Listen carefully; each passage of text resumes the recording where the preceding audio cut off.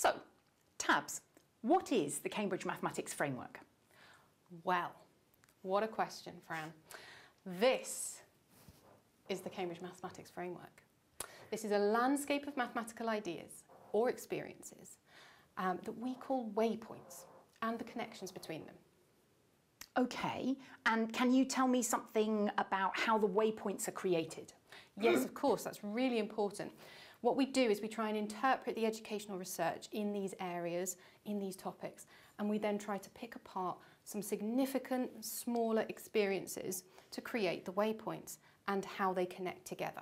Okay, so if this is the overall landscape, can we zoom in? Yeah. There we go. Okay, all right, this looks extraordinarily detailed.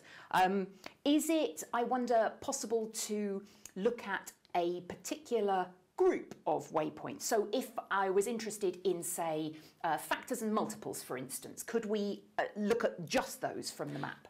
Absolutely we could, and we probably need to, don't we? Because this is quite a lot going on here and it's hard to know where we are and what we're looking at. So yeah, let's do that.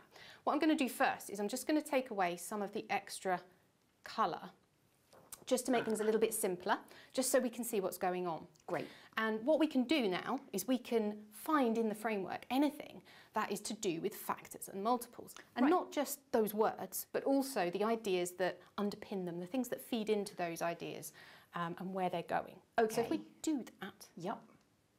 Here we go. Ah, okay. All right, so rather than looking at all of the detail now, is it possible to isolate just those waypoints that you've highlighted that are to do with this idea? We certainly could. Before we do that though, just notice how spread out some of these are. And I will point out, we're really zoomed in at this point. There's probably some waypoints that have come up here that we can't quite see at the moment. This is a really complex thing, and even something as simple as factors and multiples actually spreads out across a long range of development. Okay, understood. So let's pull those out and see what they look like. Ah, okay. So this suddenly looks much more manageable in terms of a group of waypoints that you're saying have been selected because of their association with either directly or indirectly. So if this is one group that tells a story, where does the story start? Right.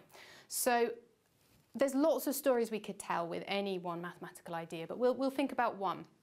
What we could do is we could start by looking at the ideas of odd and even numbers here.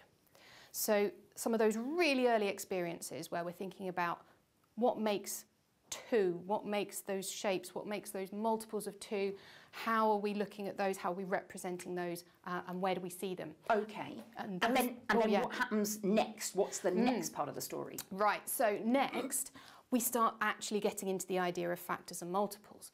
And so we call this little section here seeing factors and multiples. Ah, okay, seeing, can you say a bit more about that? Yeah, that word is so important and I love that word because what it is not just learning a factor is this and a multiple is this, it's about what we see. If we're thinking about the structure of numbers, then we want to know what it looks like. We want to be able to unpick it and look at the representations and what that can show us. Okay, all right, so you're talking about seeing. I love the fact that we've got blue at the start of the map and then it kind of turns into pink, but I'm quite interested in this one that's just behind your head. This one is one of the ones that's dual coloured. Could we zoom in and have a look at that particular waypoint? We certainly can, because that's one of my absolute favourite waypoints. It's called decomposing numbers multiplicatively. Okay, as opposed to additively, which we're not considering in this case. Yeah, when we break numbers apart, we can do it in different ways, and here we're thinking multiplicatively. And if we're zooming into that particular waypoint, what do we see when we get inside? Right, so we've just zoomed into the sort of the landscape at this point, but yes, you're right, we could dive in and have a real look at that idea. Ooh, okay, so here we've got some different, the icon is a clackerboard for action, and that these are student actions, these are things that learners might be doing. Absolutely, they're things you might do, things you might see, things you might hear in the classroom that tell you that we're experiencing, we're developing this sort of idea, the idea of decomposing numbers. Okay, useful. I'm intrigued by this picture here. Could we have a more detailed look at that? Absolutely, yes. There we go. Oh, okay, this is beautiful. And the colours are intriguing to me, although I'm not sure maybe I need to look more carefully before I figure out what they're about. But you were talking about seeing the numbers. I'm seeing some pairs vertically. So if we start from the left-hand side, we've got 1 bar of 24, and next to it, I haven't counted them, but I'm going to assume there are 24 bars each of size 1. And that goes on. I've got 2 bars of 12 and then perhaps 12 bars of 2. And the links between those as factors and multiples represented visually are a lovely way of experiencing the properties of those numbers that we're talking about. Okay, fantastic stuff. All right, so that's just one example of what might be inside a waypoint. Can we go back to the story and carry on? Of course we can, yes, there we go. So we've thought about maybe at the beginning thinking about odd and even numbers, moving on to thinking about seeing factors and multiples. Well, what comes next? Well, primes. Maybe that's what you were expecting, maybe not, but primes have so much to do with factors and multiples. They are a really important part of where this story is going. Right. Well, and for me, the colours are beautiful to look at here because they clearly relate to the parts of the story that you're explaining. I looked at the dual coloured bits last time. I'm interested in this one particularly that's just behind because it's got lots of it strikes me it's a hub. It's got lots of connections coming into it and going out of it. Could we take a look at that one maybe? Absolutely, yeah. So there we go. That's what that looks like a little bit closer. It's called seeing prime numbers as building blocks. Okay, so again, this seeing. All right, what happens when we zoom into that then? Right, so if we go right inside there, what we get is this. And again, this is just a snapshot of what you can see in here. Right. Okay, I'm going to go straight this time for this amazing looking picture. I thought you might. I thought you might. There we go. Wow, okay. So, oh, this is beautiful. My eye is drawn to the dotted lines that kind of radiate out, that do this kind of stretching or scaling, which is what's making me think. From this square at the front, which says 2, and that I'm guessing maybe the orange square from that is doubled in area, and that the green is doubled again, and that because this one at the outside, the blue one, says multiplied by 3, that's tripled in order to make the 24 that's the largest square. And this isn't necessarily how I might have thought about prime factors being building blocks of other numbers. This might be new to me. Yeah, absolutely. Maybe you've thought of factor trees and various other things that come up, and those are perfectly good as well.